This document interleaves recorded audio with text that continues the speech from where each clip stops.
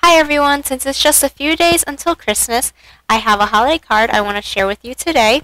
If you're watching this after Christmas, I'll share at the end how you can just change this into an any occasion card because I'm going to be making just a generic winter scene that you can use for any kind of card. So to start off, I brought out this stamp set from Penny Black. It has a lot of illustrations in it which are great for practicing coloring techniques. And I especially thought this style of illustration would be good with a more artsy effect like watercolor. So I brought out my distress markers, which are kind of like watercolor markers. So that's what I'm going to be working with today. If you don't have these, you can just use a plain old watercolor palette and that would work. So I took out a piece of watercolor paper, which is cut to 4 1/4 by 5 1/2. And I'm taking the bottom image, which is quite a large stamp, so it takes up a big portion of the card front, and it's a scene of a whole bunch of houses with a starry sky, and I thought this would be a really fun winter scene to color for a holiday card. So since I'm going to be using distress markers, I need an ink that won't bleed, so I'm using black StazOn ink to stamp this. And I'm also taking out a mouse pad to put under my piece of paper because this is a very detailed illustration and I want to make sure all the fine details get imprinted onto the paper. So the mouse pad just gives it a little bit of give so that it gets in all the crevices of the paper, especially since watercolor paper is usually a bit more textured. By the way, I also turned it to the smoother side of the paper so that I would get a better imprint. So once that's stamped, I can move my mouse pad aside and I'll start coloring with my distress markers. So the way I color this is I just choose random colors. I'll slow it down a little bit and turn my marker so you can see what colors I'm using. And I just color a few sides of each of the edges of the paper, of each image. And the rest of it doesn't have to be filled in because once you start adding water to it, it spreads around and then you get a nice effect where the darker parts show shadows and everything else is filled in but a little bit lighter to give it more depth. And I'm just really using any colors I feel like right now. It doesn't have to be too realistic. I'm sure most houses are not brightly colored, but in this illustration it looks fine anyway.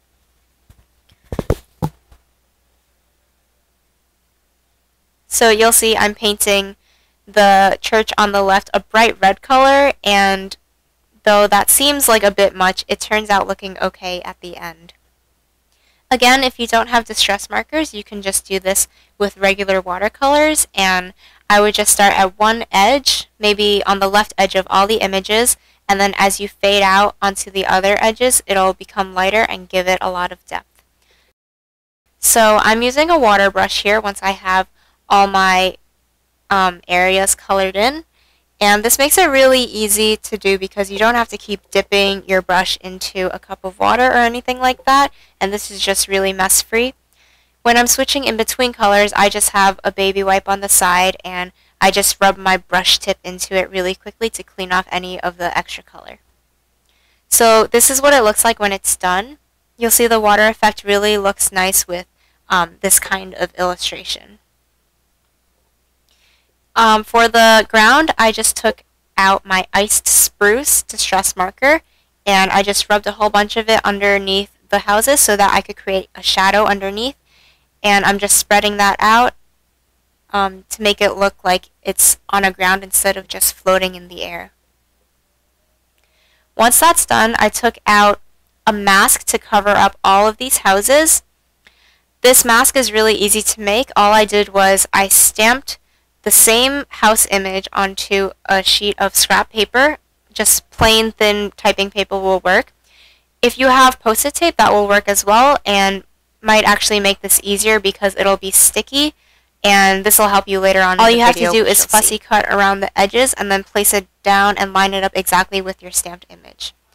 So you'll see this already has ink on it because I already used it. So I'm going to tape the sides with some washi tape just to keep that in place.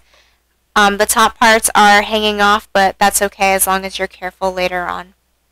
So I took out a few pads of distress ink in different shades of blues and purples. Whatever you have will work. but I just took out what I think would look nice, and I'm going to have a gradient from purples on the bottoms to blues on the top. So I took out my sponge daubers, and I just have one sponge for each color family. So I have one for purples, and I'm going to use it for both shades of purples that I have. So I'm starting out with Seedless Preserves, and I'm just starting at the bottom of the image and working my way up. You'll see that I'm only working one way away from the paper so that the parts that are not taped down don't curl up and I don't get ink under it. So you just have to be a little careful with the pieces that are a bit delicate, like the top of the church, but as long as you work in one direction, it should be alright. So I moved on to my second purple color, and once that's done, I moved on to Salty Ocean, which is a blue color, and whenever I work backwards, I'm just really careful not to curl up the paper, but going both ways, going from blue to purple, really helps blend the colors better. And then I'm moving on to my second blue color, which is Broken China. And once that's done, I thought I needed a little bit more of the shaded lilac color, so I just went back and added more.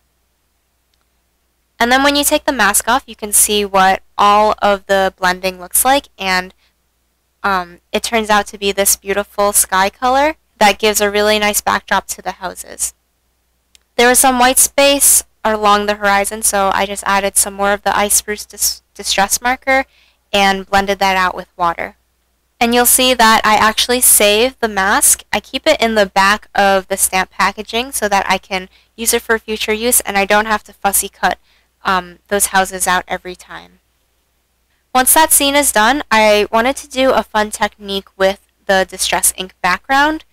Since Distress inks react to water, I wanted to try a technique where I splatter some water on top of it, and this kind of ends up looking like stars because I added some perfect pearls into my mini mister. So you'll just see here I have my mini mister filled up with water, and I have just the plain clear perfect pearls. And all I'm doing is scooping up a little bit of the perfect pearls, putting it into my mini mister and shaking it up so that I have a pearlescent water spray. So once my spray is made, instead of spraying it directly onto the paper, I wanted to get bigger droplets, so I'm spraying it into my hand so that it just clumps up into bigger droplets and flicking it onto my paper. And you'll see this forms some really big areas that just look like water right now, but once the water reacts with the Distress ink, it'll have these really nice areas that will be pearly from the perfect pearls. And then for some smaller droplets, I just took the nozzle out of the tube and just flicked it on. And this ends up looking like some really cool stars in the sky.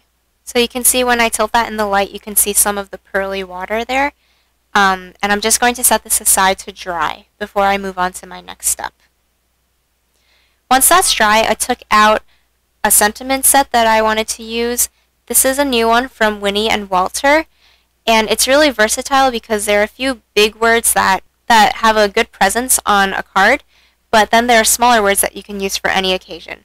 So I'm just going to use the big scripty happy and then put holidays under it.